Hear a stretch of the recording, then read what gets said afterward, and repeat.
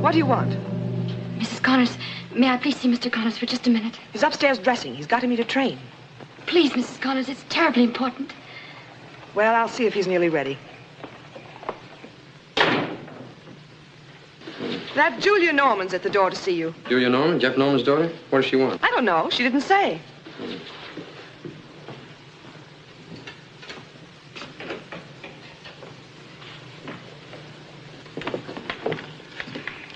Julia.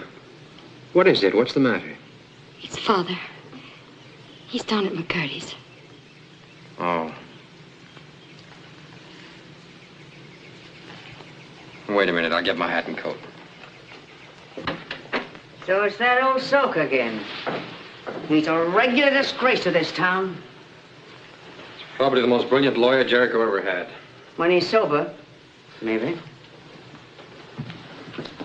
I thought it was so important for you to meet that fine friend of yours, Tucker Wedge, and that woman he married.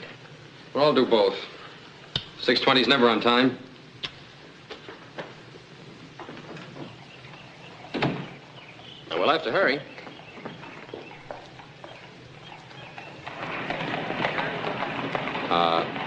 You'd better wait here.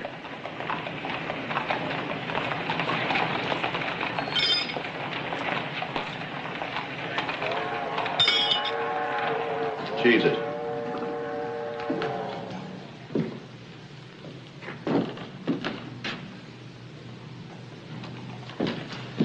What do you want? Jeff Norman. Who said he was here? That's unimportant.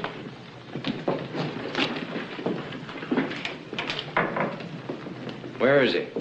You got a search warrant? No. You ain't gonna search my place, even if you are county attorney. Unless you got a search warrant. Either you tell Jeff Norman I want to see him, or warrant or no warrant, I'm going in. Don't take nothing off him, Gotch. If you get smart, bust him one.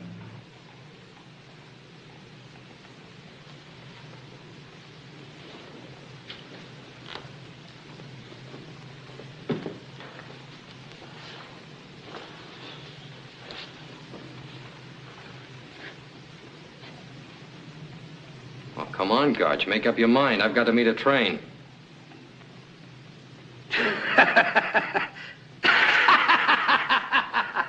All right, go on in and get him. You don't take no hair off of my scalp.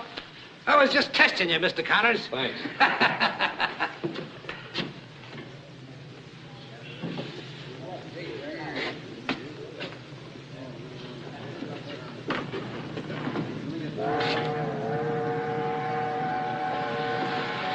Mr. Norman. Come on, Mr. Norman, come on.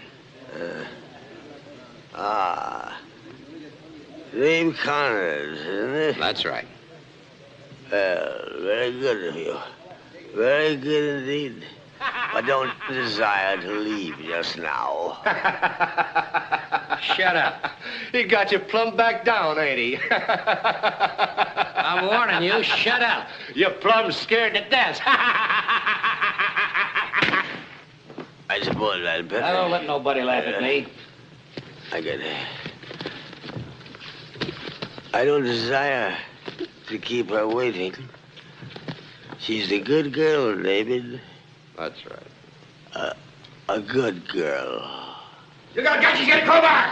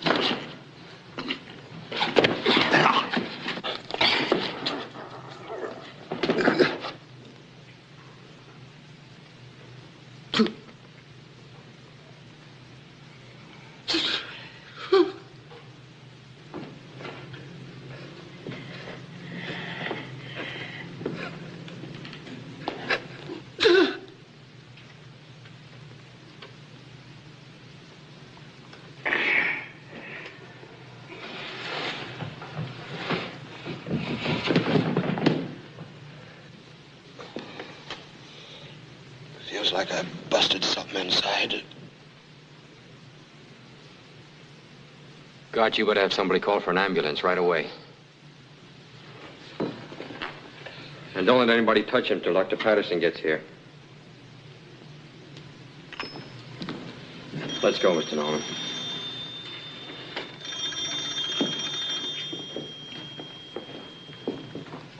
Hello. Hello. Central, get me Dr. Patterson at the hospital right away. It's an emergency.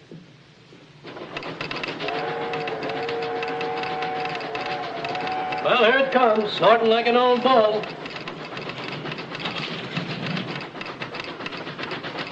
Hello there. Ah, Connors, again we meet. Are you folks taking this train? In all the excitement, I expect that Julia neglected to tell you that she and I are leaving Jericho. Oh, not for good, I hope. Yes. As it happens, a distant cousin of mine in Delaware, of whose existence I must confess I have little knowledge, has died and left her estate to us. You might say that I was, in a manner, celebrating that unlooked-for event when Julia asked you to seek me out this afternoon. I'm sorry to see you go. I'll miss you. Thank you. And we shall miss you, too. Both of us. You're a fine man, Connors, and a fine lawyer. Thank you, sir. You'll go far. Even in Kansas. Come, Julia. Goodbye, Mr. Connors. And thank you again for everything. Goodbye, Julia.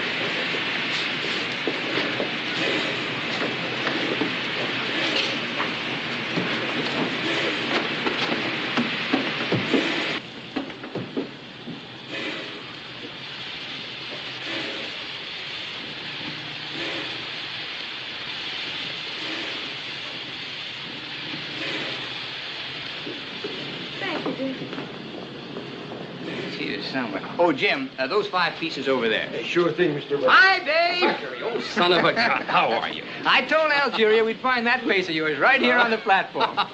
So you're Dave Connors. Well, honestly, Tucker has talked of no one else.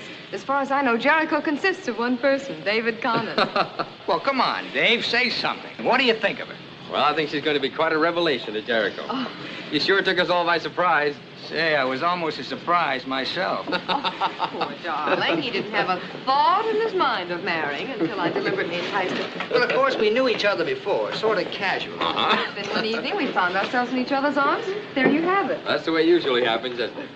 It was so nice of you to meet us. I wouldn't have missed it for the world. Say, by the way, how's the Clarion been doing without me? Still covering Kansas like the dust.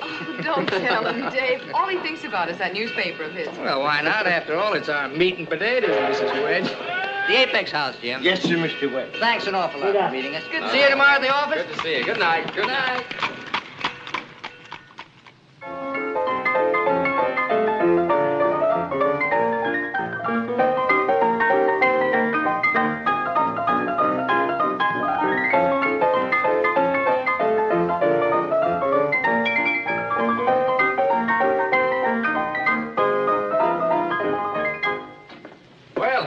It's about time you got here. You know women. Oh, Tucker thinks that all a woman has to do is slip into a dress and she's ready. Algeria, I'd like you to meet my wife, Belle.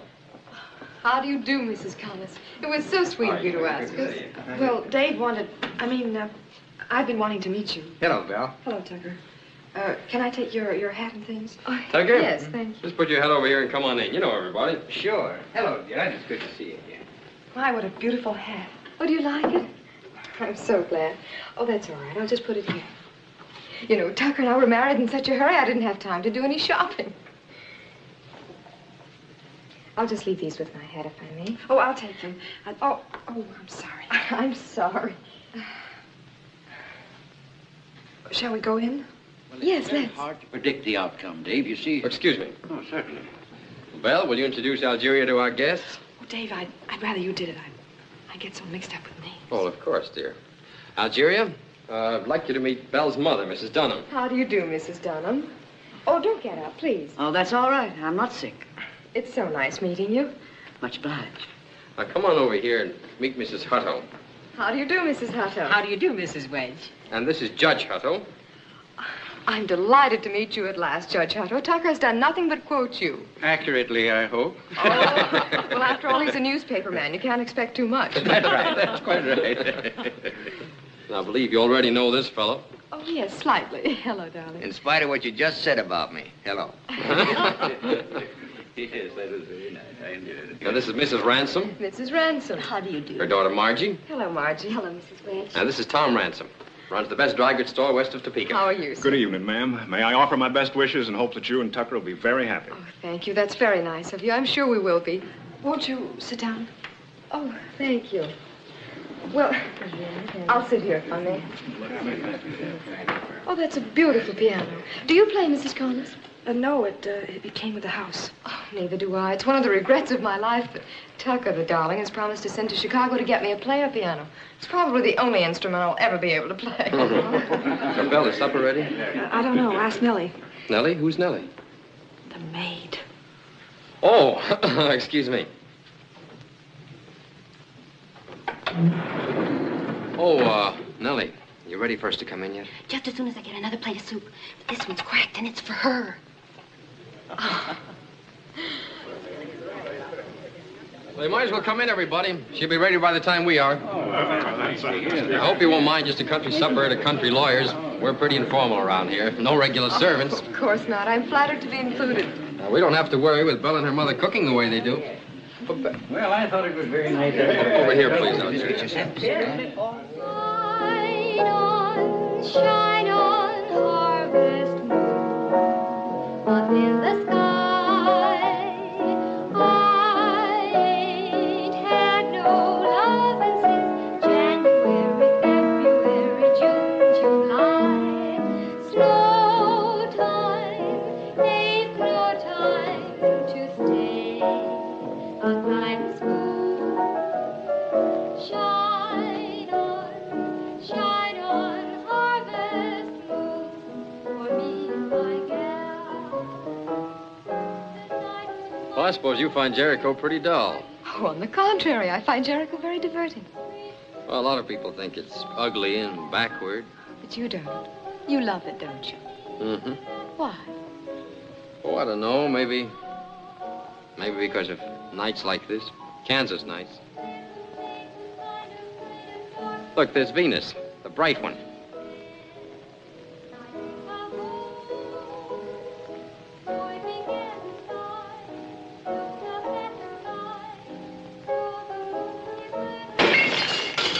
Now look what you've done, you stupid fool. I'm sorry, ma'am. It just slipped. Well, don't just stand there. Mop it up before everything's ruined. Look at my dress. Well, that's all right, Nellie. Clumsy. We all make mistakes sometime. You know, I never did like this picture.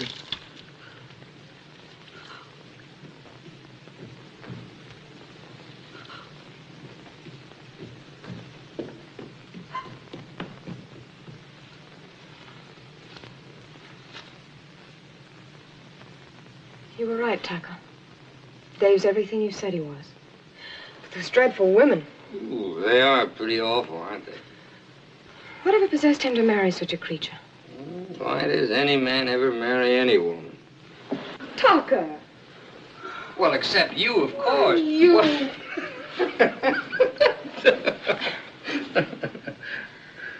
I suppose she used to be pretty. Very. And living there in her mother's boarding house, naturally they were thrown together. The old lady saw to that. And I suppose the main trouble is that she just hasn't been able to grow up with Dave. I suppose. And that's why she drinks. Drinks? Don't tell me you didn't know. Well, of course, there's been a lot of talk, but... I knew it the minute I saw her. You can always tell. That sort of guilty, resentful look. Why doesn't he leave her? Search me. You know, Dave's a strange fellow. Well, perhaps he feels a sort of responsibility for her. Well, you don't go on living with somebody forever just because you feel sorry for them. Yeah, but that's pretty serious business in this neck of the woods. Remember, this is Kansas, and Dave's in politics. Well, seems such an awful shame and waste. Well, that's his cross, not ours.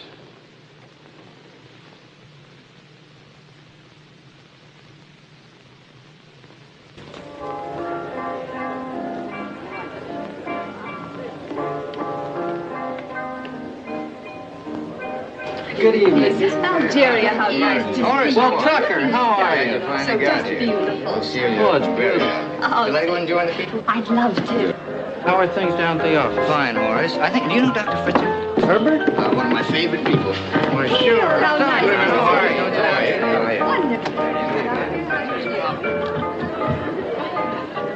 Hello, Mrs. Wedge. Good evening. They told me to give you that.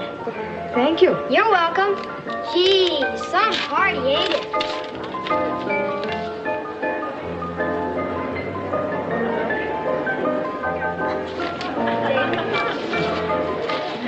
Isn't everybody here yet? Well, your friend Dave Connors just turned us down. At the last minute, too. Oh, that's too bad. What excuse did he give? None. Except that he had to go to a meeting. If it doesn't last too long, I'll drop by. Meeting nothing. It was that wife of his. Well, I guess she does kind of put a crimp in his social life. Still, on the other hand, it might be true. He could be going to a meeting. What kind of meeting? Well, some farmers' meeting, probably. Well, after all, he's in politics. And the way things look now, it wouldn't surprise me if a couple of years from now he runs for Congress. Congress? Mm-hmm. Dave Connors? And he'll win, too, by a mile. Dave's a born vote-getter. He's already got the farmers eating out of his hand. His only trouble will be in getting the party behind him. Ah, there they are. Hello, Mary. Good evening. Hello, Joe. I'm been worried about you. Well, I'm sorry for letting you have. No, it's perfectly all right. Honey, you remember Joe Wilson, don't you? I should say I do. Good evening. It's wonderful to see you. Yes, thank you. Shall we go in? What a lovely home you have.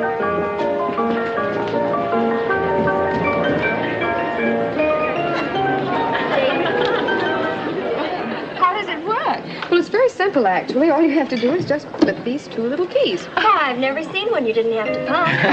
It is the very newest thing. If I'd known they were going to make pianos like this, I certainly would never have taken lessons.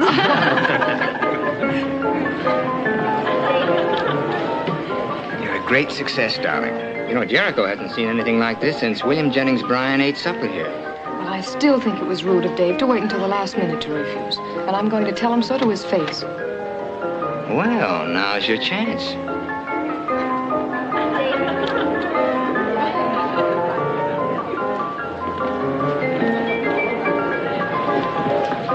Hello, Dave. Hello. Well, the meeting was over sooner than I expected. Am I still welcome? That depends on how well you dance.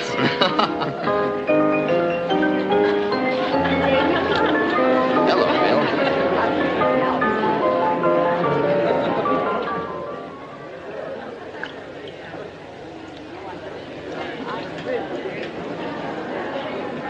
Oh, yes, we enjoyed it, too. I'll hear you. Oh, thank you.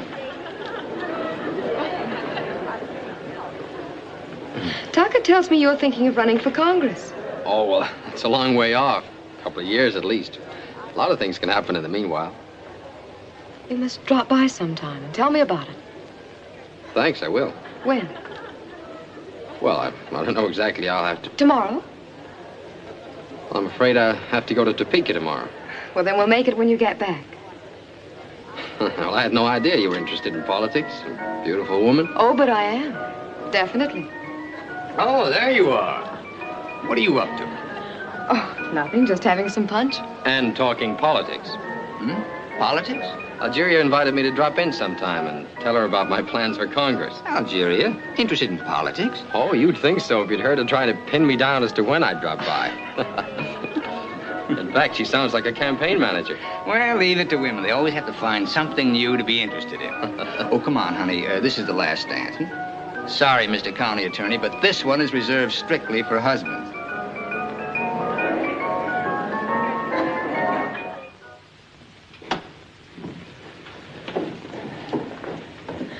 Oh, Martha, never mind about that tonight. You may tidy up in the morning. Thank you, Mrs. Wedge. Good night. Good night. Good night, Mr. Wedge. Good night, Martha. I'll get the lights. Oh, tired? A little. No wonder, all those people. Oh, it isn't that. I thought some of them were very nice.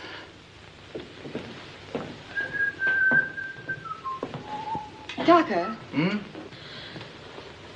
I've been thinking about Dave Connors and Congress. Doesn't that disturb you? Oh, I know. I figured Dave's just about as good a man Oh, as... I know, but well, just imagine that awful wife of his in Washington. Of course, I can understand how she'd like that. I guess any woman would like to see her husband in Congress, but Belle Connors? Why, everybody in town knows she's drunk from morning till night. Well, how do you know that some other wives in Washington don't take a nip now and then? It's no laughing matter, Tucker. It's tragic. Oh, darling, I know how you feel about Dave and how loyal you are to him. But there's some things you just have to put above friendship. Yes, but if the Clarion doesn't support Dave, well, how'll I ever explain it? Well, there doesn't have to be anything personal in it. After all, a newspaper has its responsibilities. Oh, I'm awfully sorry, dear. I didn't mean to upset you. I know that you think that Dave is the most wonderful man in the world. But it just so happens that I think you are. And I wouldn't want to see you do anything that wasn't right, ever. Well, compliments from you? What brought that on? Well, I'm afraid you'll probably laugh at me, but sometimes I just can't help feeling jealous of Dave. Maybe that's because I'm just not big enough to want to share you with anybody.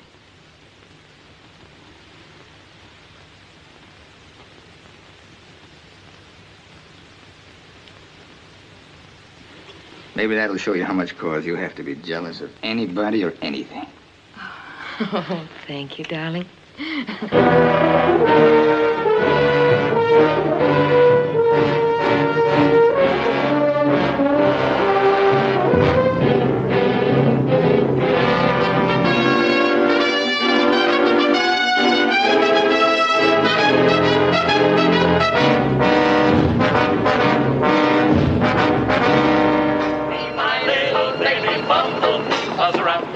Keep a buzzing around, we'll be just as happy as can. Evening, Miss Sherwood. Hi, Tom. Keep a buzzing, please. Howdy, Mr. Connors. Evening, Andy. Well, Mr. Connors. Mr. Connors, reckon anyone around here is going to announce for Congress? Couldn't say, Andy. People are kind of shut-mouthed on that subject. Say, Mr. Connors, you been reading the Clarion lately? Well, everybody in Jericho reads the Clarion, Gotch. Very fine paper. And what's all this talk about a vice campaign? You better ask Tucker Wedge. He seems to be the authority on the subject. Ah, Tucker's loony. Everybody knows there ain't no vice in Jericho to speak of. I reckon it's me they really mean. But I ain't no big bootlegger, Mr. Connors. I ain't running no blind tiger. I'll give you my word. Well, I wouldn't worry about it if I were you. It'll all come out in the wash. Looks like I owe the barber in here a quarter. Howdy, Judge. Tom. Evening, Dave. How are you, Sam? Howdy, Counselor. How are you, Henry? Good evening, Mr. Connors. How do I stand, Joe? All right, next. As soon as I get through slicking Sam here, I'm pretty for church tomorrow. Never mind how pretty I look. Just be sure to stop the bleeding. All right, Jim. Hey, you must not have been in here lately. How's the game going? Oh, he's learning.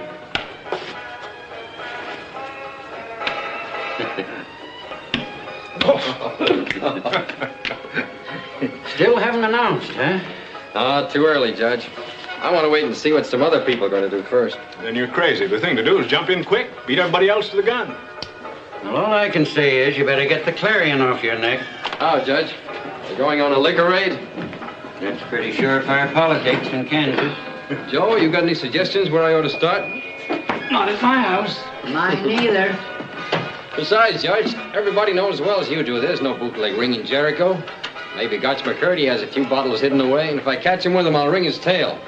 But this business of snooping into people's homes just to get on the front page, not for me. Thanks, Tom. Trouble is, when a newspaper keeps yelling its head off day after day about the same thing, a lot of people are liable to begin believing it. By the way, I've got a new lawyer coming in my office who'd like to meet you. Okay, send him over. It's not a him, it's a her. What? You mean you've gone and hired yourself a she-lawyer? Sight of a pretty woman around the office is not such a bad idea, young man. Especially when you haven't got any more time left to enjoy them than I have.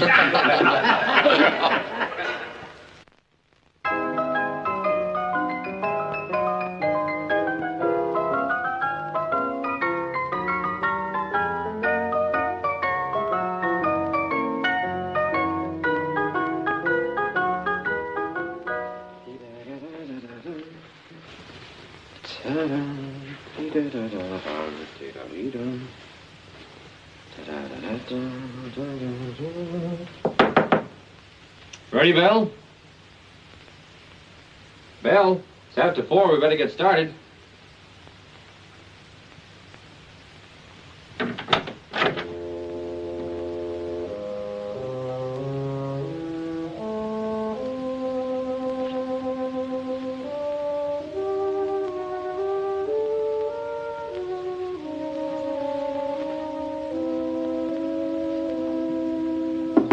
Bell?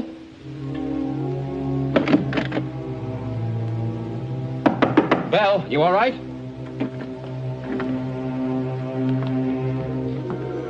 Oh, Bell, you promised.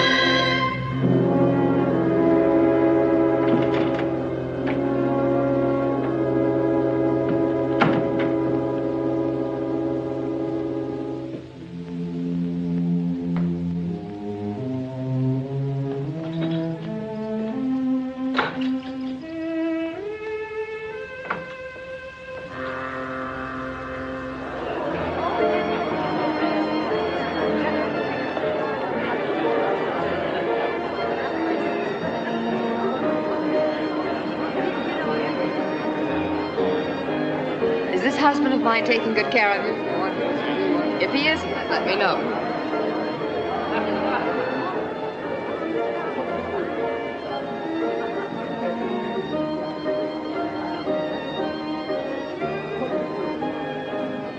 Good afternoon, Miss Lawrence. Miss Shelley. David Connors. Hello. How are you, David? Nice to see you. Glad to see you. Hello, Jim.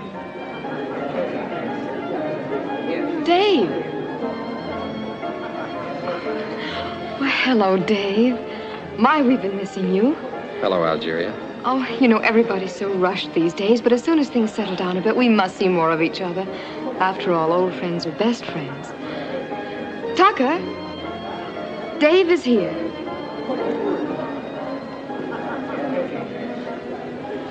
Hello, Tucker. How are you, Dave? Oh, Dave.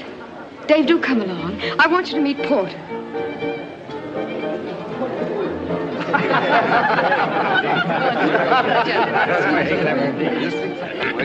Senator Grimes, this is Mr. David Connors, our county attorney. Why, yes, of course. I've heard about you, Connors. I'm delighted to meet you. Thank you, Senator. You know, I once had ambitions to be a county attorney myself. Yes, sir, I always take off my hat to the county attorney. Nearly always chief repository for the legal knowledge in his community. Has to be. It's stunning whether he likes it or not. Well, you know, Tucker and Dave are such old friends. I'm sure we can depend upon him to support the ticket. Can't we, Dave? Depends on who runs on the ticket. Oh, haven't you heard? Why, Porter's persuaded Tucker to run for Congress. Congratulations. Thank you, Dave. Now, if you'll all excuse me, please.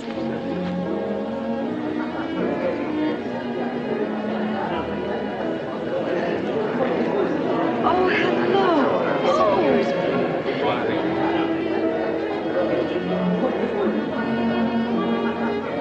Oh, come on over, Dave. Here's someone else who wants to meet you. But I already know Mr. Connors. Julia. Julia Norman. Why, I can't believe it. I'll have you know I came to see you 3 or 4 days ago. But I gather you can't be bothered with she lawyers. You're the I'm sorry. What am I supposed to say? Nothing. I think women lawyers are frightful, too. Your father, he's well, I hope. Father died just after we left here. Oh, I'm sorry. I didn't know. How could you? I hope you don't mind my saying so, but a real miracle has happened to you. In what way? Oh, in many ways. I haven't changed, really. It's just that, like Topsy, I just grow. Are you really going to practice here? Only in Judge Hattow's office. I doubt if the time has come for a woman to appear in the courtroom. Well, why not? Customs of the race. What led you to do it? Guilt complex, I expect. You see, I was supposed to be a boy. And when I wasn't, well, Dad had to do the best he could with what he had. He began teaching me when I was 10. And then after he died, I went to law school in the East. Got through my bar examinations only last month. I wrote Judge Hatto. He gave me a job. And here I am. You're certainly the prettiest lawyer in the country. Thank you. Well, I'm sorry, but I'm afraid I'll have to run. Trying to kill two birds with one stone. I have another party out in the country. Voters? Potential. May I go with you? Well, it's quite a long ride. It'll give me a chance to catch up on things since I left Jericho. Well, then I suppose we should say goodbye to our hostess. Now, shaking hands. Oh, I'm afraid that's rather impractical. It looks as if Algeria's going to be awfully busy for a while. Now, okay, Senator. Nice big smile.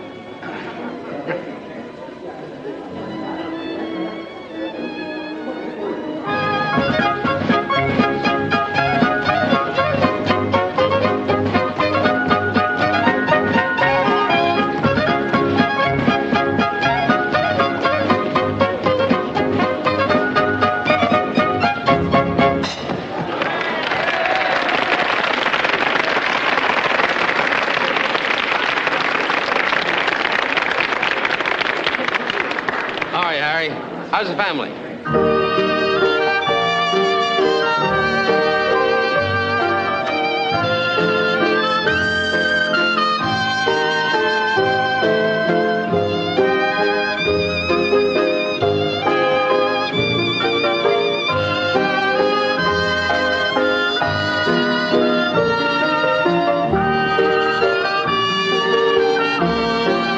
Evening, Mr. Connors.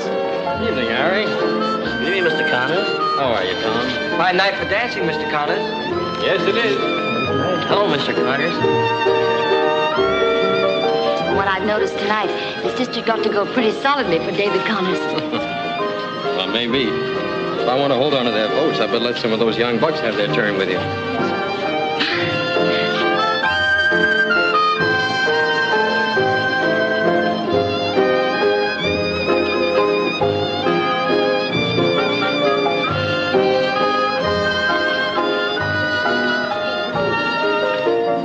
About a few votes.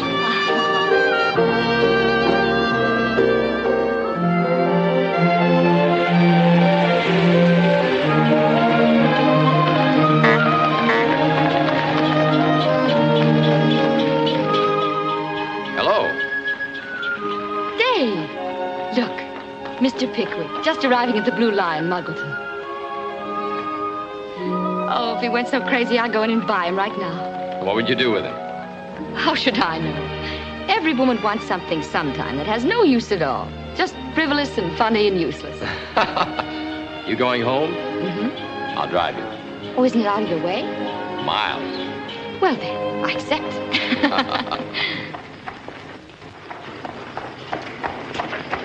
You made up your mind about Congress yet? I don't know. What do you think? Well, if you're interested in a career, Well, that's just it. I'm not sure it's worth giving up my whole life for. And that's what it would mean if I were elected. Besides, there's something I haven't proved to myself yet. Whether I can be successful in general practice. Oh, how ridiculous. Why, everyone knows you just use your office to build up a scaly, slinking criminal practice. You've been reading Tucker Wedge's editorials again, huh? Judge Hutto says they must be pretty scared the way they're going after you, horse, hoop, and artillery. You're not hesitating because you and Tucker used to be friends, are you? Oh, no, that would make me all the more anxious to beat him. Then I'd do it. Maybe I will. Well, hello there. Hello, Algeria. Oh, you haven't by any chance seen Tucker around, have you? I promised to pick him up, and I'm hours late. He's going to be furious, poor darling. I suppose you know there's your real opponent. I wonder why she dislikes me so much. I doubt if she does dislike you. As a matter of fact, I have an idea that's the trouble. She likes you more than she should. Now, wait a minute. And since she can't have you, she's going to make what she does have better than you. That's why she can be so deadly. She's going to elect Tucker or else. Huh. Say, that must have been some law school you went to, young lady. It was.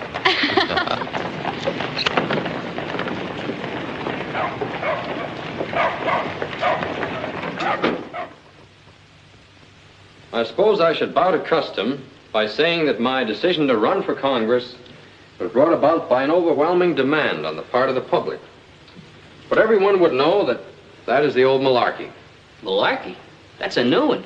Now make it applesauce.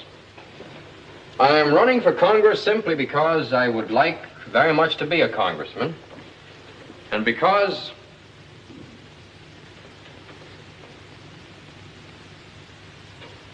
hold it there. I'll finish it later.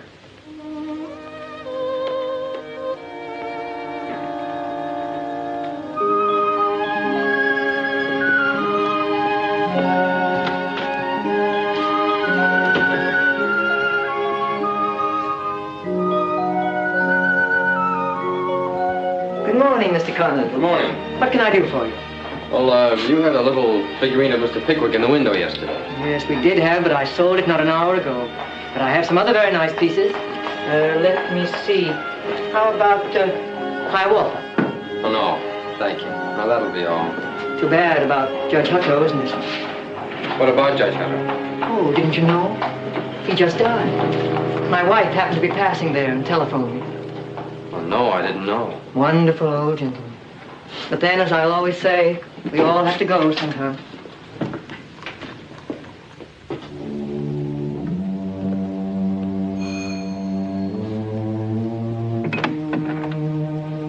I telephoned your office, but you were out.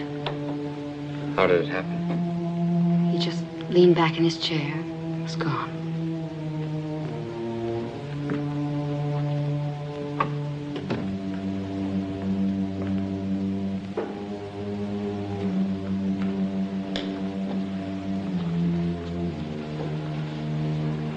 You know how I felt about it.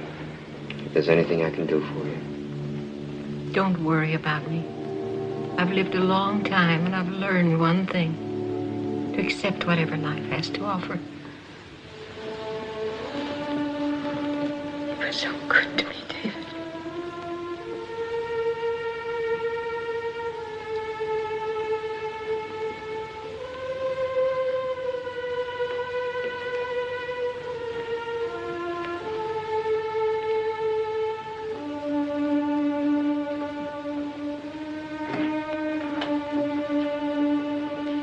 She's asked me to take charge of things. And incidentally, she'd like you to be one of the pallbearers. Well, I'd be honored.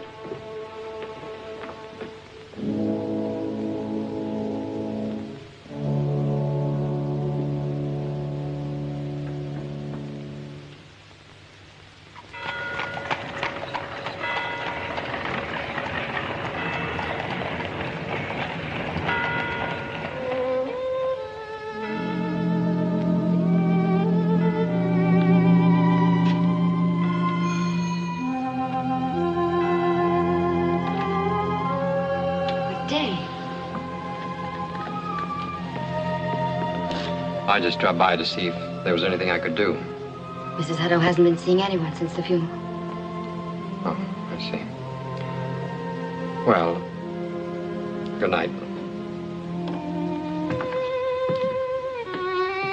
Dave.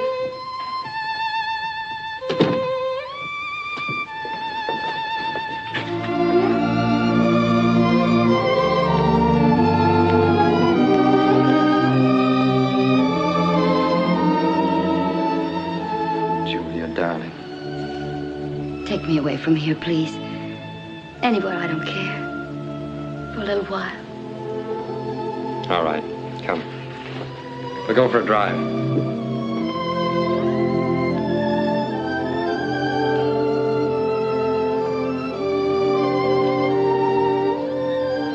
What are we going to do, Dave?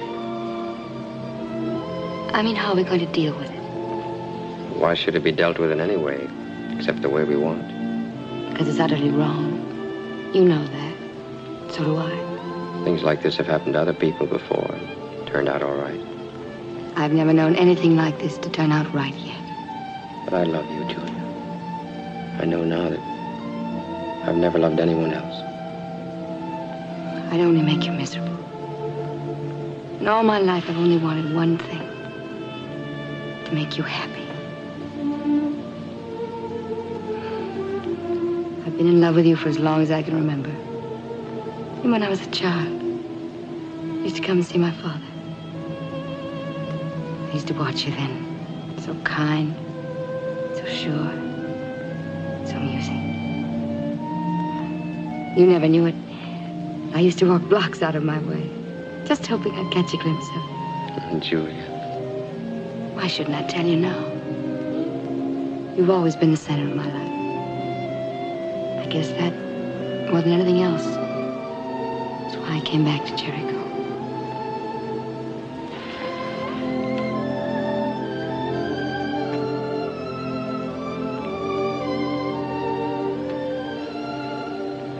Take me home, Dave. Please. Don't say anything more tonight. Promise.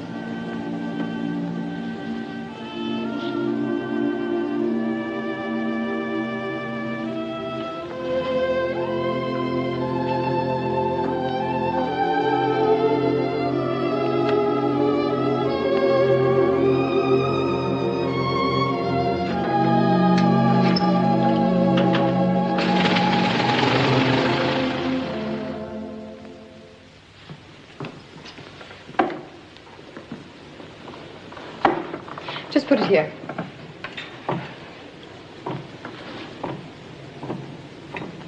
That'll be all, Dora. You may go and draw the shades in the living room.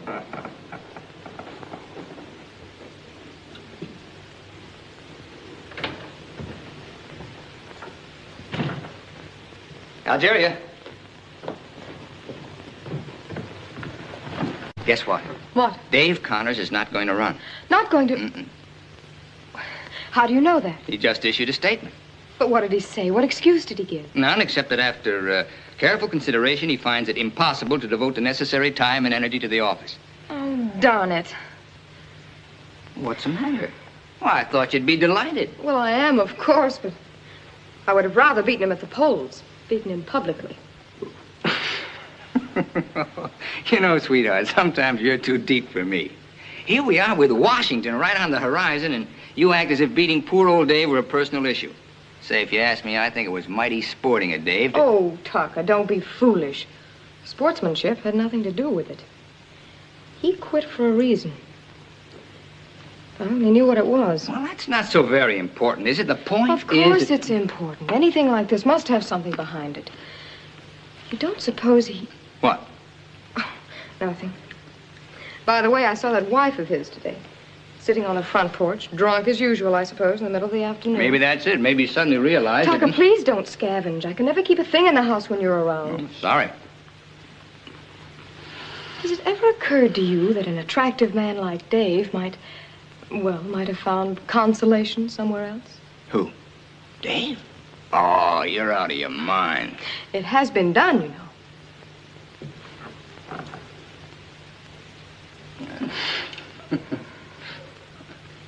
If you'd only told us. Why, Dave, why? Give us one sensible reason. You read my statement. We read a lot of words. You could have won. You know that. You still can win. No.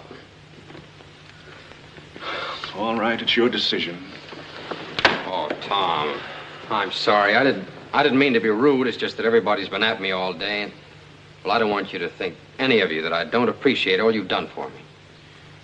That's all right. We understand. Thanks, Tom. Good night, Dave. Good night, Counselor. Good night, David. Good night, boy.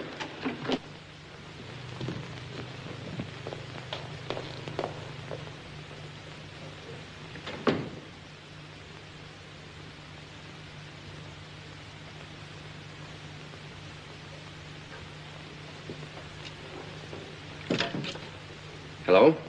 Give me 4-7... no, never mind. Cancel that.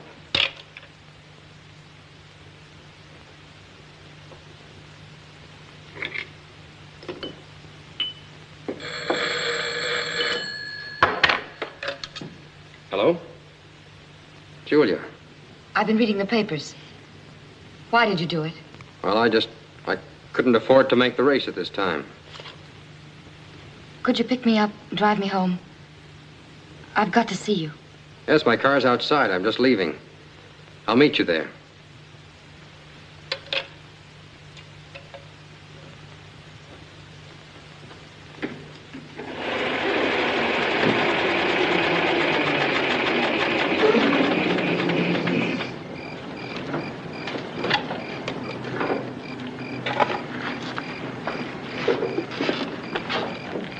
Hello, Margie. Hello, Julia. Hello, Mr. Connors. How are you, Margie? Oh, Julia, I took those books back to the library for you today. Oh, thank you, dear. Very That's much. all right.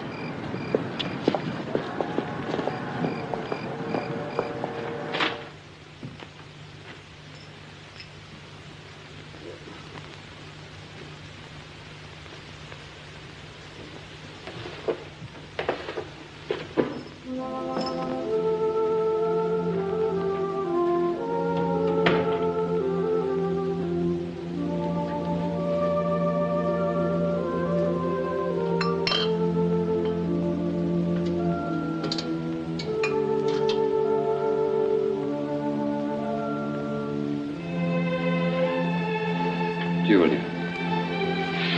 No. That's over, Dave. Over. I'm leaving Jericho. Leaving? Firm of Groston Strauss in Kansas City has offered me a job. The reason I called you is that Mrs. Hutto wants you to handle her affairs. I've all the papers here. Why, Julia, why? You gave up the election because of me. Well, that's not the reason at all. It was just that... You do a lot of things well, David. Lying is not one of them. All right, I quit because I knew that if I ran for office, I couldn't see you anymore. Don't you realize, Dave, that all it could ever mean is a sordid backstreet love affair, and I don't want that. I'll ask Belle to free me. She'd never do that, and you know it. What, I love you, Julia. I know it's my fault. I had no business letting it start. You better hurry. There isn't much time. I'm leaving tonight on the 11:40.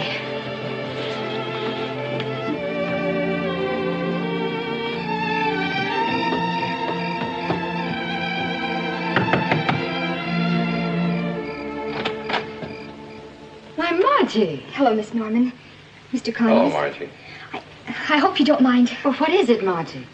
Well, it's just that... Well, is something wrong? Oh, no, I mean...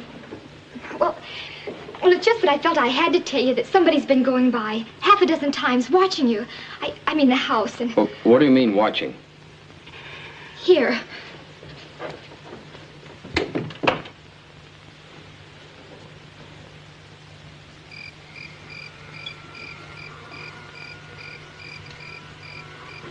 Who is it?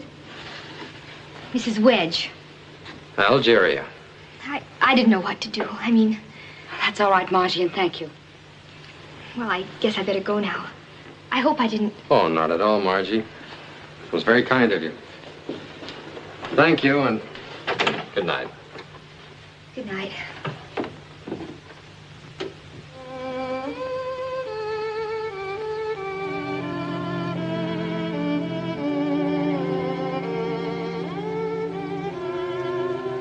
If there are any other questions about the papers, perhaps Mrs. Hutto can help you. Julia. Please, let's hurry.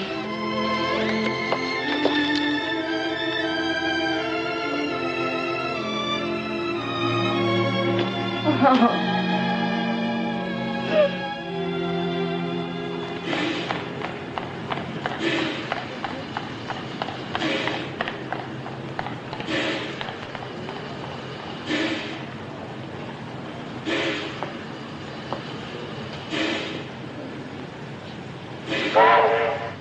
All aboard!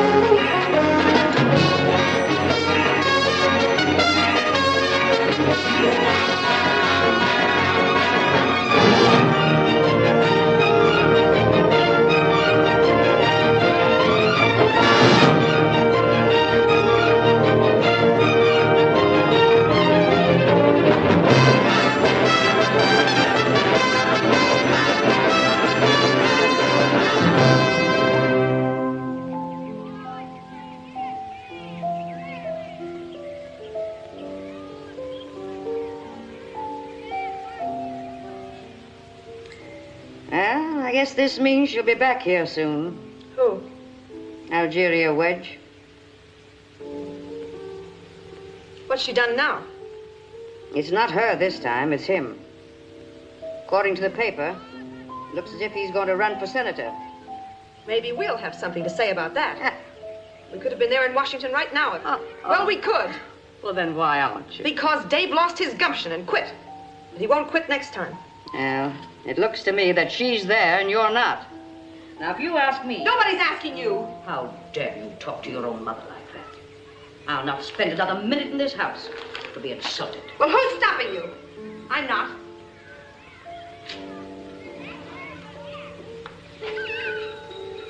Belle, would you like to go for a walk? Where to? Just a walk? No, thanks. I'll be back in a little while.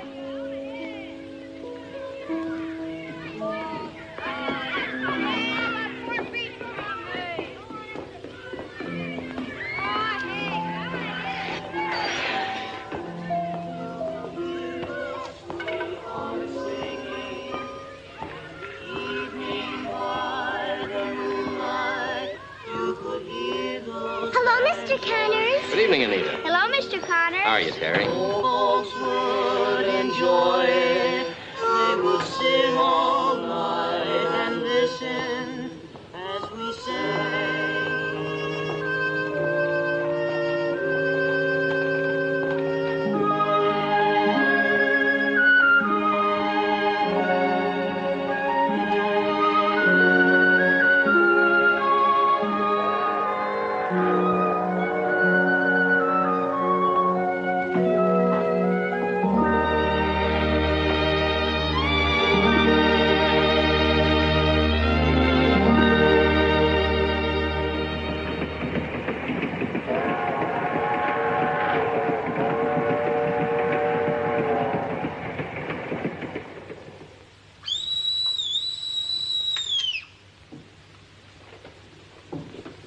Yes? Julia, this is Dave. David,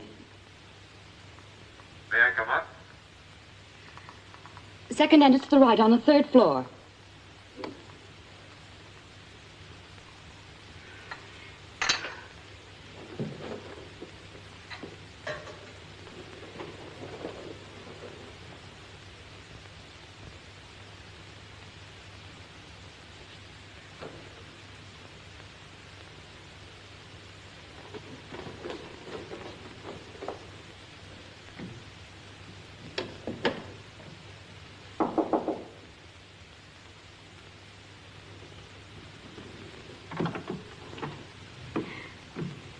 Dave, Julia. I was so surprised to hear your voice, I could hardly believe it. When did you arrive? Just an hour ago. May I? Won't you come in? Thank you.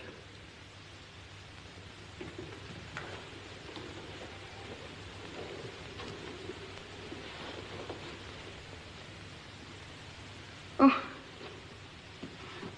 Please sit down. Thank you. These apartments are all built in the same pattern. Living room, bedroom, bath, and kitchen. You have all that here. It's really very livable. I hate apartments. It's very pretty, the way you furnished it. I haven't spent much time on it. I've been very busy at the office.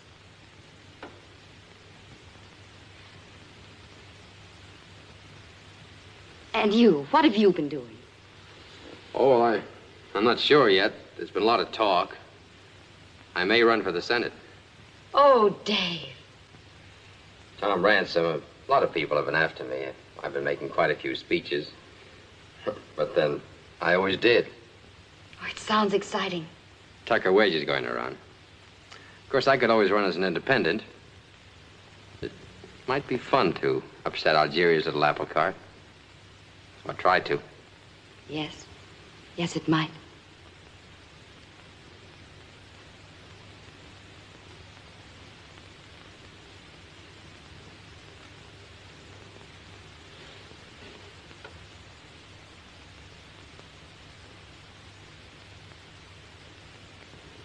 Well, I guess I better be getting along.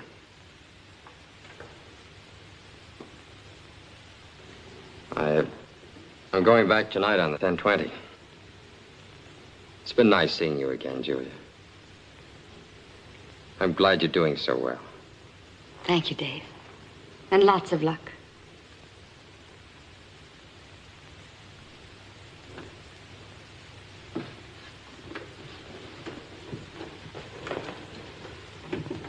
Boy, I almost forgot. I thought you might like to have this.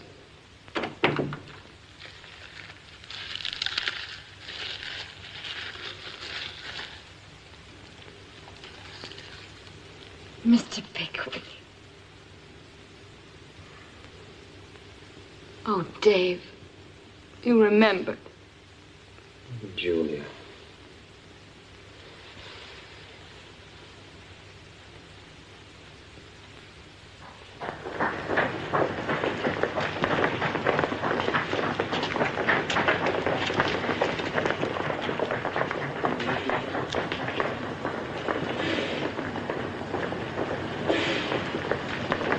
Julia, darling. Oh, hello, Lucy. You're not going someplace, are you? No, it's just, Mrs. Landon, this is Mr. Connors. He's from Jericho.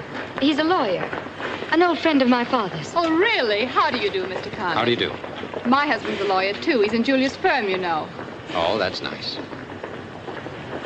Well, I suppose I better go.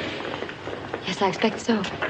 Oh, if you're leaving, Mr. Connors, I'll just wait and drive home with Julia. I didn't tell my husband I was coming, so naturally he's not here to meet me. Oh, you haven't any other plans, have you, Julia? No. No, I have no other plans. Well, goodbye, Julia. Goodbye, Dave. Good night, Mrs. Landon.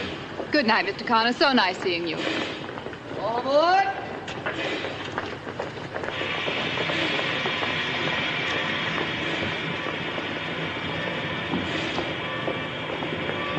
What an attractive man. Is he married? Yes. Yes, he's married. Too bad. But then the attractive ones always are. Such a dreary trip. The dust was simply awful. Then to make things worse, we developed a flat wheel. It was worse than having a toothache.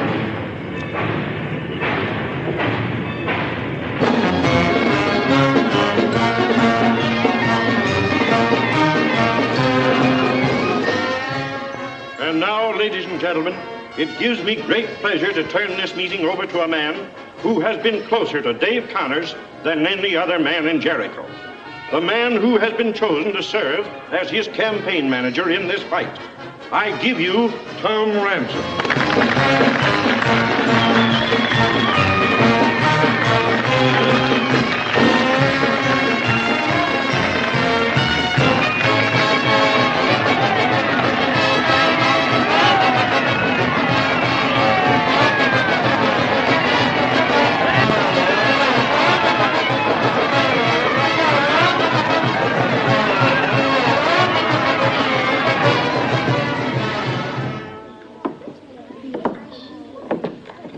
What is it called? A hobble skirt? No, it's a sheath gown. Oh, honestly, everybody in New York and Washington is wearing them. Do you really like it? I love it. I only wish I had the nerve and the figure to go with it. Of course, you realize it'll cause talk. After all, this is Jericho. Oh, dear. I come back here to help my husband campaign for the Senate, and I'm afraid I'm going to find myself the center of attention. Not through anything Tucker has done, but simply because I show an ankle. It's probably a good thing. Now it'll give people something else to gossip about besides the Ransoms. The Ransoms? What about the Ransoms? Haven't you heard? No, what? Well, it seems they're not married, and they never have been. Tom and Myra Ransom? That's the story. I don't believe it. Who said so? Some people who used to know them back in Virginia let the cat out of the bag. They said everybody back there knew all about it. Well, when did you hear it? Only last night. Does Margie know? Of course. By now, everybody knows. Well, it only goes to prove that if you open enough closets, you're bound to find a skeleton somewhere. Well, shall we start? Oh, it's been ages since I've sat down to a whist table with you girls.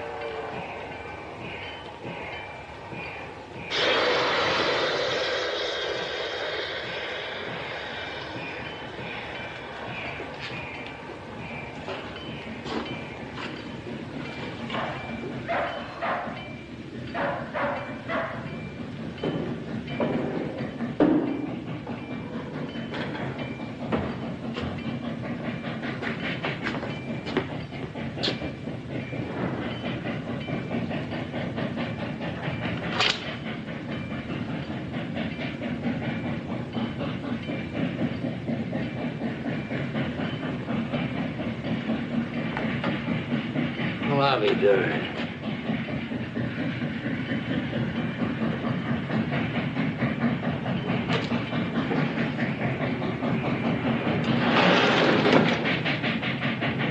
You keep away from me.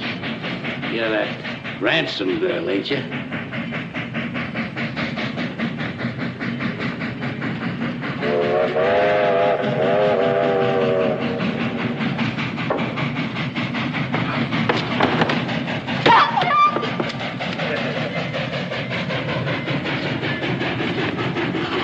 Don't, please, Mr. McCurdy. Ain't no use making a fuss. I can be pretty nice to a girl if she's nice to me. I can get mean, too, if I get mad.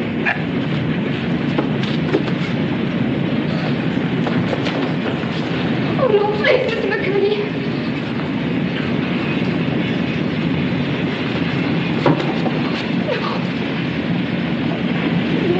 No, please, Mr. McCurdy. Look, you don't know what you're doing.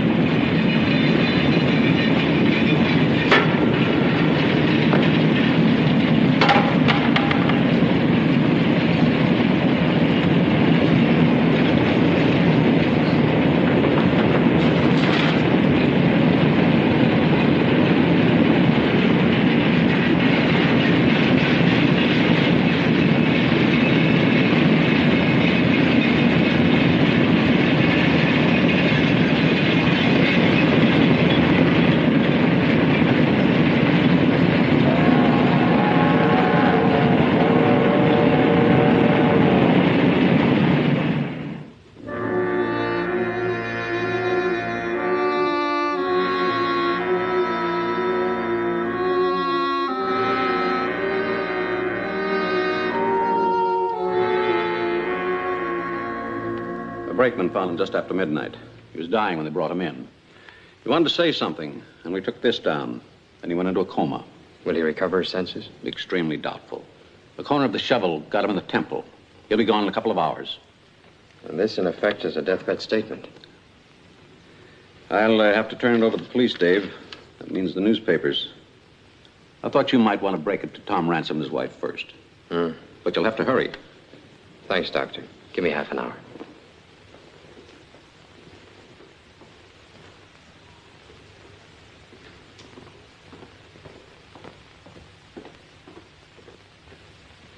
You and I know it couldn't have been the way McCurdy said, but we've got to find Margie to get the truth.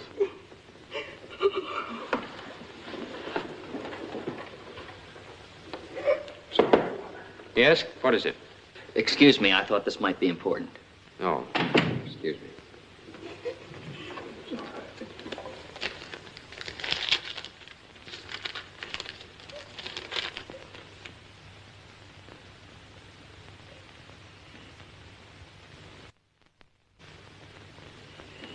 Is there any answer?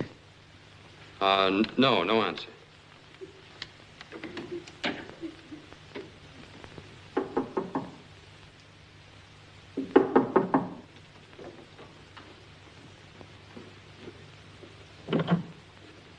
Hello, Dave. Julia, I got your wire. Margie. Oh.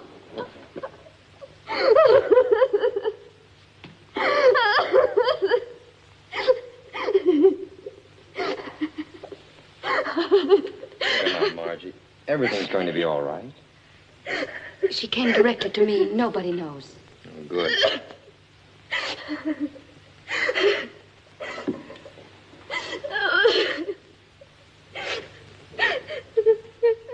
You've seen the papers. You know what's happened. Yes. I didn't mean to kill him. He was coming at me. I know. Well, that's why you've got nothing to fear. But first you'll have to come back to Jericho and... Oh, no, I'll never. I hate that horrid place. But you'll have to, Margie. It's the only way. I couldn't. I'll die first. I'll just die. Now, listen, Margie, you trust me, don't you? And Julia? You know we wouldn't ask you to do anything that wasn't right. Yes, but... He's right, darling. You must go now, of your own free will, before anyone knows where you are. Will you come with me, Julia? Yes, Margie, if you want me to. All right, I'll go. There's a train leaving in an hour. Get us there by morning. I'll wire your father to meet us. Dear, you put on that dress I laid out for you.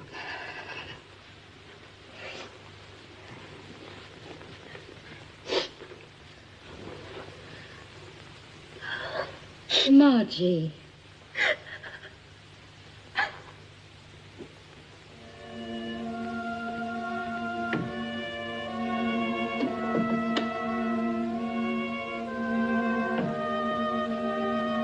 She will be all right, won't she? I mean, no jury would ever convict her after she's had a chance to tell her story. Well, ordinarily I'd say no, but we can't take a chance, Julia. You'll have to help me with this. She trusts you. You mean the trial? Yes. Oh, but I can't. I mean, I'd rather not. There's another reason, Julia. This may be the last time we can ever be together. It's always the last time, David. We've said that before. I can't help loving you, Julia. You know that. Please, David.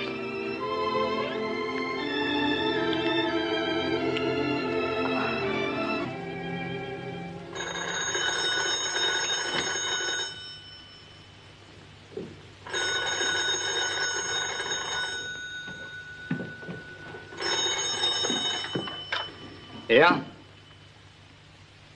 Who? What the devil do you mean by waking me at this hour? Huh? Where? Oh, I see. Well, use your own judgment. You're in charge. Yeah, I understand that. Yeah. Yeah, later. Yeah, goodbye.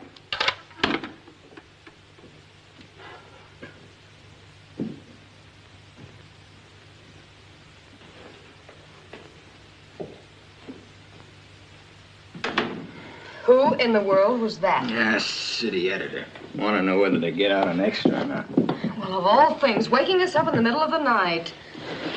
What on earth for? Margie Ransom's back. Good heavens, is that so important? Where'd they find her? They didn't.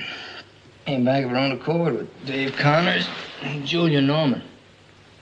Dave Connors and Julia Norman? Uh-huh. Julia is back here? Yeah, gonna assist Dave at the trial, according to his statement. But I thought... Hmm? Nothing. Go to sleep.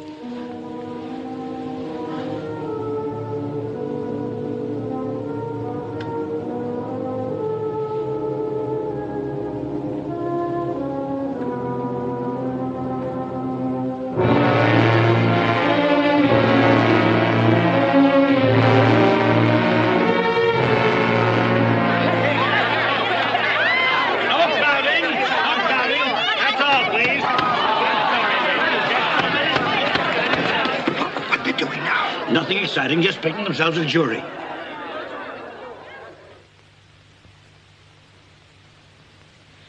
Well, it looks as though he's going to get her off. Hmm? I said it looks as though he's going to get her off. Who? Marjorie Ransom. Oh, sure, it looks that way. And everybody knows that girl couldn't commit murder. Really, Tucker, you're the most naive person I've ever known. Naive? Well, just look at all the free advertising Dave's getting. And in your own paper, too. Well, Dave just happens to be lucky he's got a good case, that's all. Uh-huh, and look what he's doing with it. He's got the whole county eating out of his hands. If you're not careful, he's likely to ride right in on the bandwagon. Well, what do you expect me to do? You can't go and convict the girl just to win an election. Well, no, of course not that, but it seems to me there ought to be something you could do to offset him. I wouldn't worry too much about it. You know, winning a murder case is not winning an election. Oh, say, I better get going. Well, goodbye, dear. Goodbye, Tucker.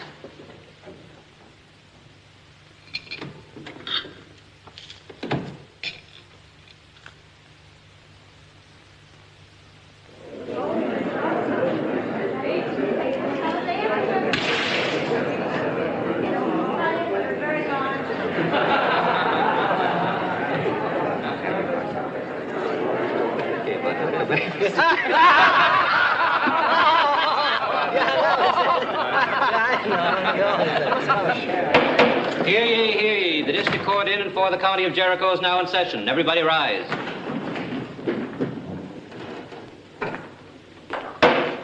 seated. All right, Mr. Pettigrew, you may proceed. Your Honor, the state at this time wishes to continue the cross-examination of Marjorie Ransom. Marjorie Ransom, take the stand.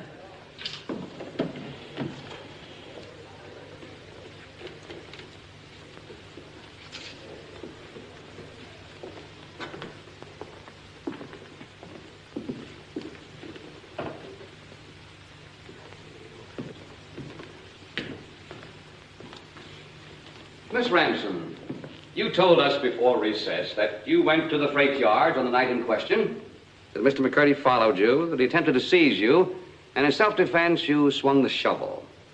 Yes, sir. Now, will you tell us what you were doing in the freight yard that time of night? Running away. Oh, yes, running away. Running away from what?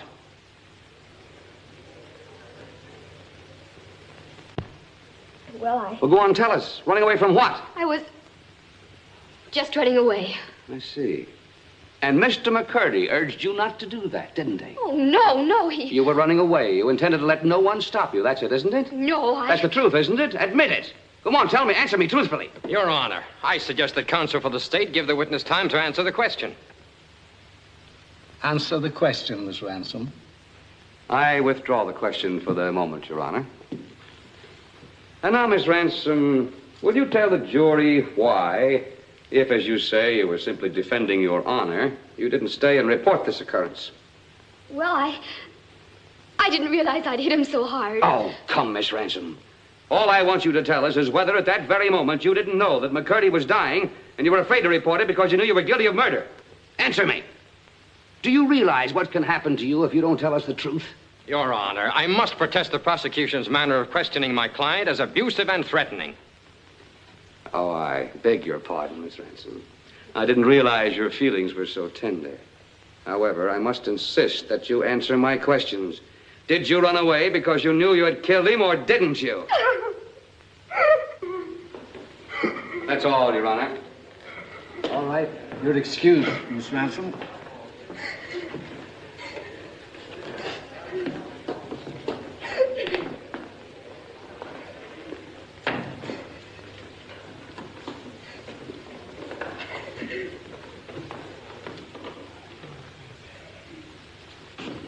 Your Honor, the defense will now call Miss Julia Norman to the stand.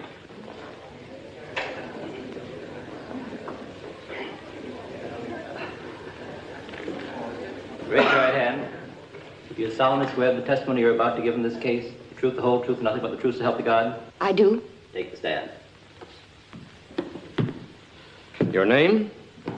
Julia Norman, Where do you live? Kansas City. Occupation? Attorney at law. You formerly lived in Jericho. Yes. How long have you known the defendant? Almost all of her life. Did you ever see Marjorie Ransom in Kansas City? I did. When? About 6 weeks ago. What did you discuss? Her plans to return to Jericho. Tell the court under what circumstances she returned. But when she learned that McCurdy had died and that murder charges had been filed against her, she decided of her own accord to come back here to answer those charges and prove her innocence. Thank you, Miss Norman. Your witness. Mr. Connors. How long have you been a resident of Kansas City? About 2 years. Have you in that time had any correspondence with the defendant? We've exchanged Christmas cards. Is that all? Yes. Yet she came directly to you after McCurdy's death. Yes. Why?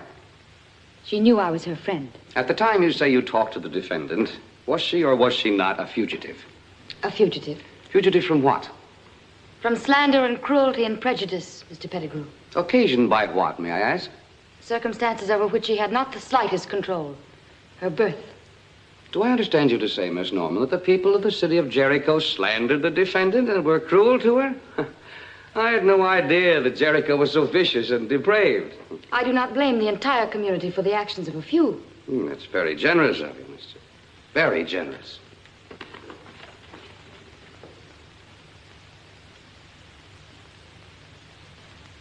Miss Norman, what is your relationship to the chief counsel for the defense, Mr. Connors? Associate counsel. Is that all?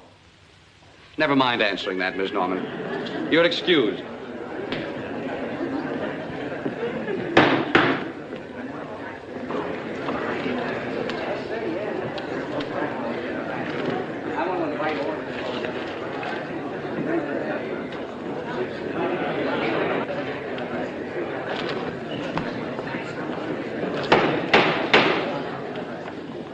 If it please Your Honor, I should like to ask for a recess. For what purpose, Mr. Connors? Your Honor, a very important matter of a personal nature has just come to my attention, which requires immediate settlement. Has the matter any bearing in this case? Yes, Your Honor, I consider it highly prejudicial to the defendant. Very well, Mr. Connors. This court is adjourned till 10 o'clock tomorrow morning. Thank you, Your Honor.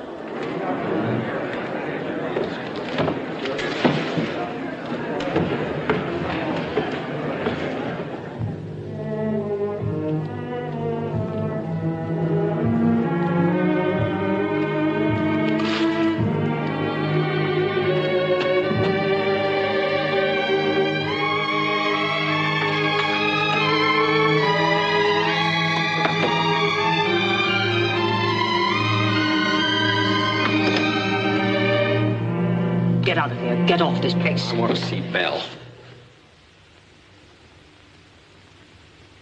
Well, I didn't expect to see you here. Didn't you? Right out in the open, eh? Yes. Right out in the open. Where's Belle? She doesn't want to see you. You know that. Belle? Belle?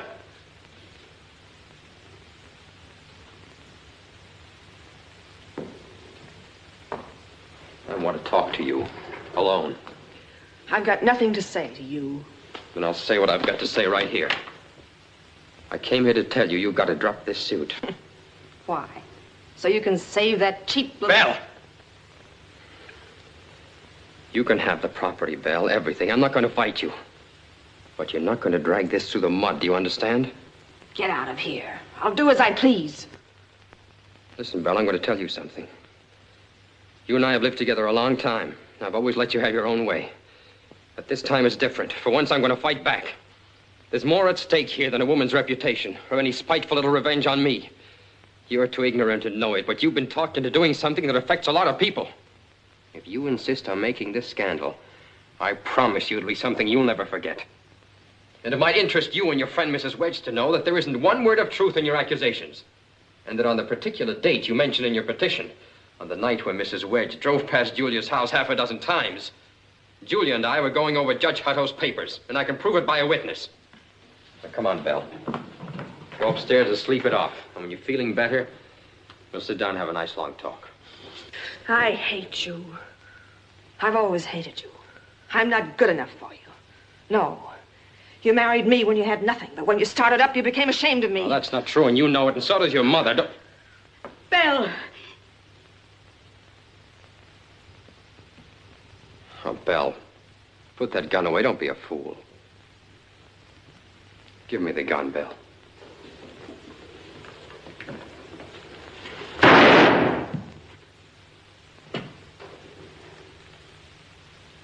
Dave!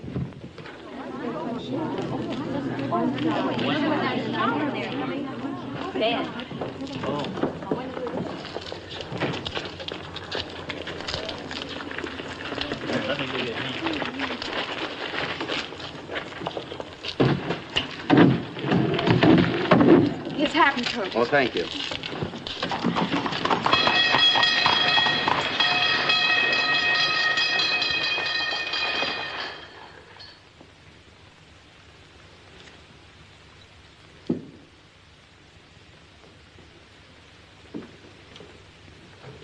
You may come in now, Miss Norman, for just a moment.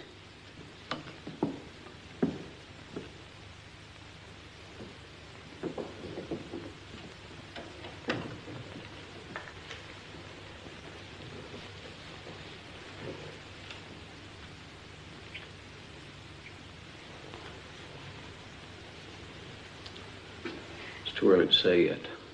He's a very sick man, Miss Norman. Double shock, the bullet and surgery. He's lost a lot of blood. We just gave him a transfusion.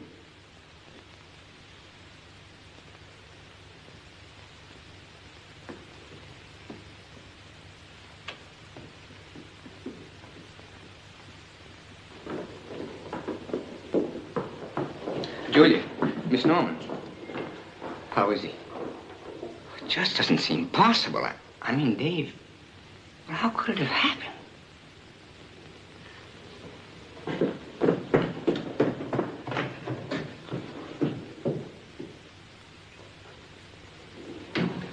May I see the doctor in charge of Dave Connors, please? The only thing to do is to ask for a postponement. You're entitled to one, Margie. And under the circumstances, I feel it's the only thing to do. Besides, it'd really be better for me to withdraw from the case altogether. My very presence might be prejudicial to you. Well, how long a postponement? That depends on Mr. Connors' condition. Or at least until some other lawyer can familiarize himself with the facts. Does that mean that Margie will have to go through all this again? I'm afraid so. Oh, no, I can't go through it again. I can't go back on that stand. I couldn't bear it. I can't do it. I won't. Margie. Couldn't you go on alone? If you can, I think we'd all rather get it over with.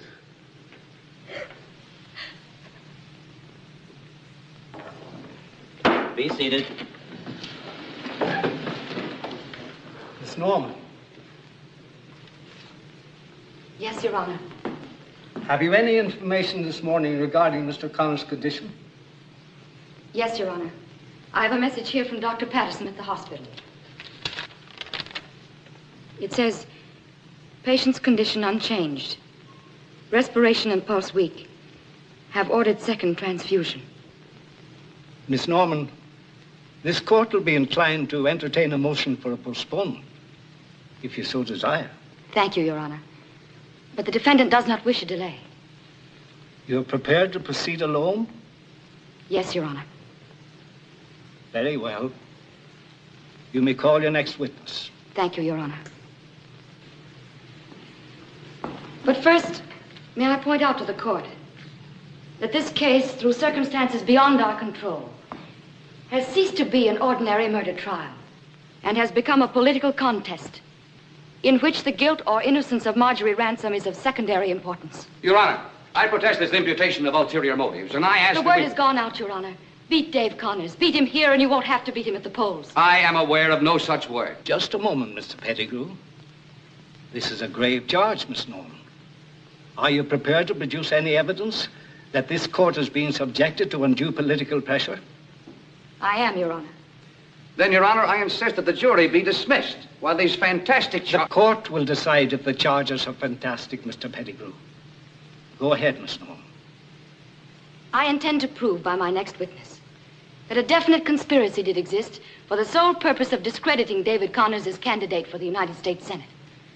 I shall prove further that the injection of this irrelevant issue tends to deprive the defendant of her rights to a fair and impartial trial, as it is inconceivable that it should not react upon and thereby influence the jury.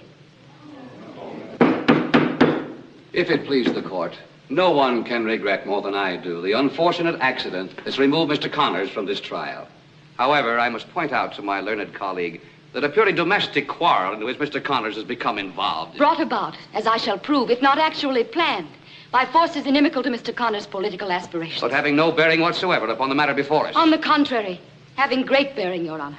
If the counsel for the defense has proof that the defendant is being deprived of a fair trial, this court wishes to be informed. Call your witness, Miss Norman. But, Your Honor... Take your seat, Mr. Pettigrew. First, Your Honor, may I direct your attention to a peculiar set of circumstances about which even Mr. Pettigrew cannot claim lack of knowledge. I ask you to look at the press table, Your Honor. Why were all these out-of-town newspaper men brought here yesterday? Why was their arrival perfectly timed to coincide with the publication and circulation in this courtroom of a scandalous newspaper story regarding Mr. Connors and myself? Is anyone naive enough to believe they just happened to be here? Or is it possible that the word went out to certain editors that this case might be well worth watching? Your Honor, I object to this wholly gratuitous and unfounded attack upon the press of this state. And I ask that the defense counsel's entire statement be stricken from the records as immaterial, irrelevant, and based upon nothing more sound than vague inferences. I must warn you, Miss Norman, that vague and unsubstantiated deductions will not be acceptable to this court. If you have evidence that your client is being denied a fair and impartial trial, you may proceed. Otherwise, I shall have to accept the prosecution's objections and order all such immateriality stricken from the records.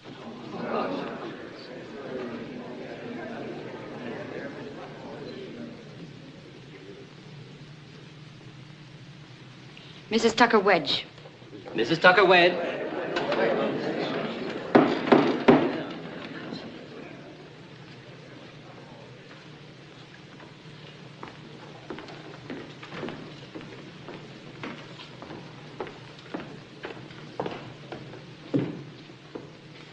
Your name? Mrs. Tucker Wedge. Raise your right hand.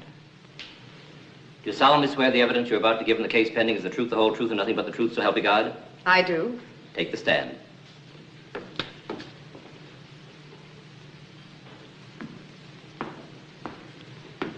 Mrs. Wedge, you're acquainted with Mrs. Belle Connors, the wife of David Connors. Don't answer that. I object, Your Honor. What has Mrs. Wedge's acquaintance with Mrs. Connors to do with the murder of Gotch McCurdy? I withdraw that. When did you last see Mrs. Connors? Objection. Oh, really, Mr. Pettigrew, I have no objection to answering. I have only the slightest acquaintance with Mrs. Connors. As a matter of fact, she's never even been in my home. And you've never been in hers? Yes, I have been to her house. I remember my husband took me there once. Oh, several years ago, just after we were married. Did you see her yesterday? Don't answer that. Your Honor, I must ask that counsel for the defense be directed to discontinue this entire line of questioning. Mrs. Wedge is not on trial here. Counsel may continue, but confine her questions to the issue. Yes, Your Honor. When did you last see Mrs. Connors? Did you see her yesterday? Yes, I did. At your home? No. Where did you see her? Well, really, I failed to see... Was it at her home? Yes, it was. Who was there? Well, I really don't remember. Oh, her mother. No one else? Not that I recall. Wasn't David Connors there? He came in later. Then you were present when he was shot. Your Honor, I again object to this line of questioning. And I repeat, Mrs. Wedge is not on trial here. I withdraw the question, Your Honor. Tell us why you were at Mrs. Connors' house, Mrs. Wedge. Why, I simply... You were just calling on her, is that it? Yes. Yet you have just testified that you and Mrs. Connors were not intimate friends, that you hadn't been in her house for years. I didn't say that. I said... Well, besides, I have a perfect right to call on anyone I please. But you were there, Mrs. Wedge. Yes, I was there. Now tell us, isn't it true that you encouraged Mrs. Connors to file divorce proceedings against her husband? Don't answer that. Don't answer. And that you persuaded her to file that suit just before the end of this trial, regardless of what the effect might be on Marjorie Ransom. I insist that the witness be not permitted to answer that, Your Honor, and that the jury be instructed to disregard this entire testimony, which has no bearing on the case whatsoever. If Miss Norman wishes to defend her own reputation, let her go and do so elsewhere. You needn't answer that question, Mrs. Wedge. Nor, Miss Norman, will you continue this line of interrogation? If the defense wishes to make this subject the basis of a motion for a new trial, we will proceed without the presence of the jury. In the meanwhile, members of the jury are instructed to disregard the testimony of the witness. The defense does not wish to offer such a motion, Your Honor. Witness is excused.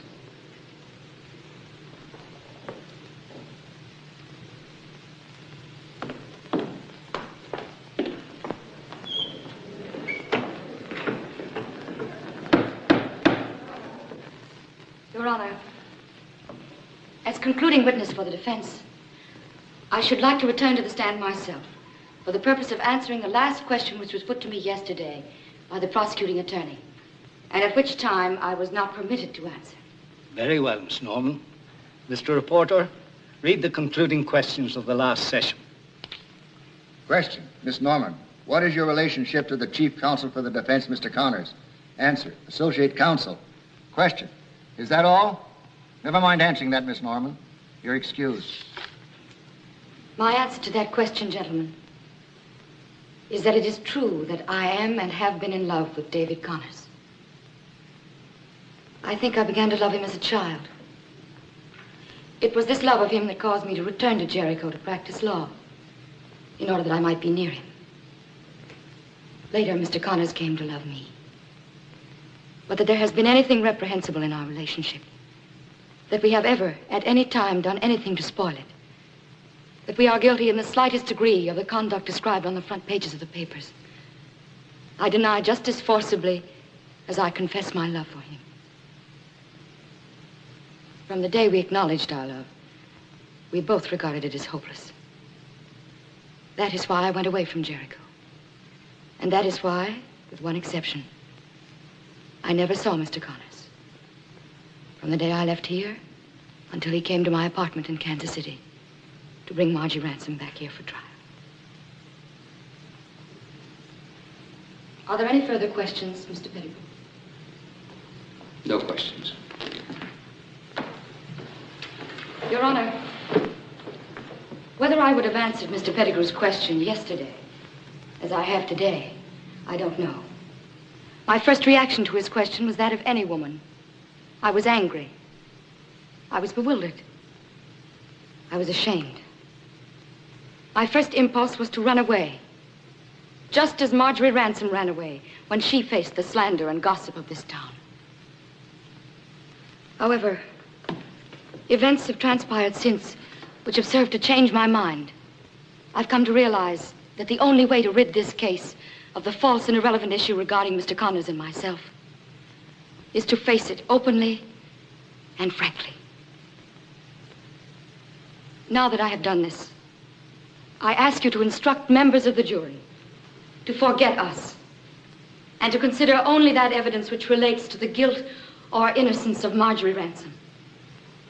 I ask that in your charge, you remind the jury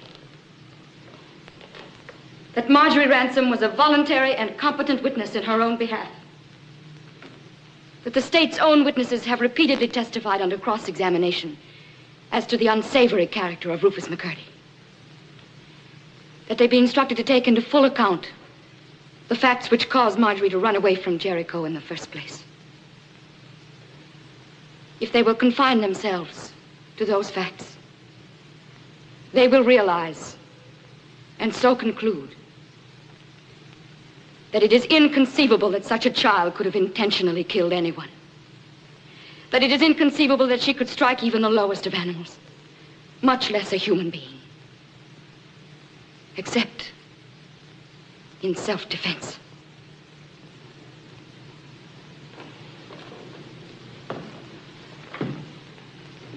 That is the plea that I know Mr. Connors would make if he were able to be here today. Defense rests.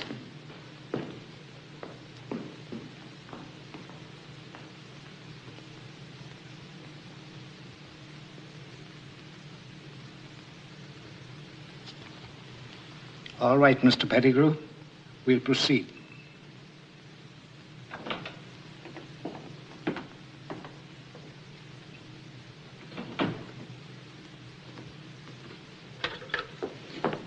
"111. Who's speaking, please? Oh, Miss Ella, this is Tucker Wedge. Can you tell me how Mr. Connors is now? I see. Well, if there's any change, Miss Ella, I wonder if you'd let me know. Thank you. Well, don't look at me like that. I'm not a criminal. Tucker, surely you don't think that I planned to have Dave shot. Why didn't you tell me you were there? Well, it never really occurred to me. Oh, yes, it did occur to you. You were afraid to tell me, weren't you? Well, if that's the attitude you're You going to deliberately ruined the only real friendship I ever had. take... I shouldn't worry too much about it if I were you. At least Dave's problem has been simplified, his and Julia's, now that he has a sword to hold over Belle's head. Provided, of course, he lives. Well, whatever happened, surely you realize that what I did for you. For me? For yourself, you mean? It was you who wanted to go to Washington to make a big splash. You never did like this town, not from the first. You hated it.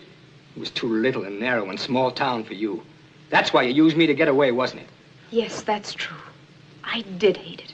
And I always will hate it. Well, I'm sorry to hear you say that, Algeria, because I'm afraid it isn't going to do you any good.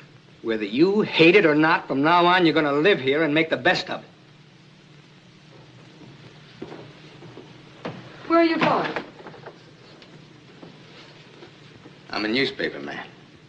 Remember? I'm going down to my office to make an announcement for the evening paper. I've just decided not to run for the Senate after all.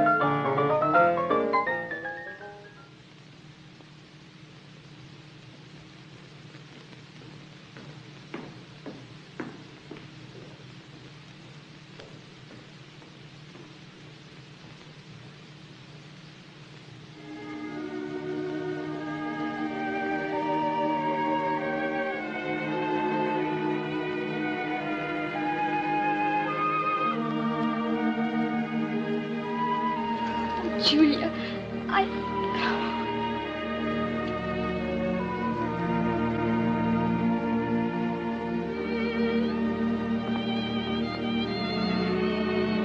Julia, you may come in now.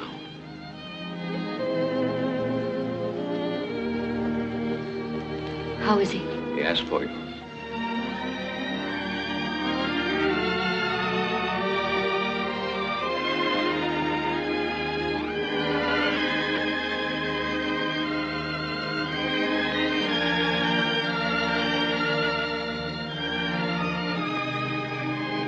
David.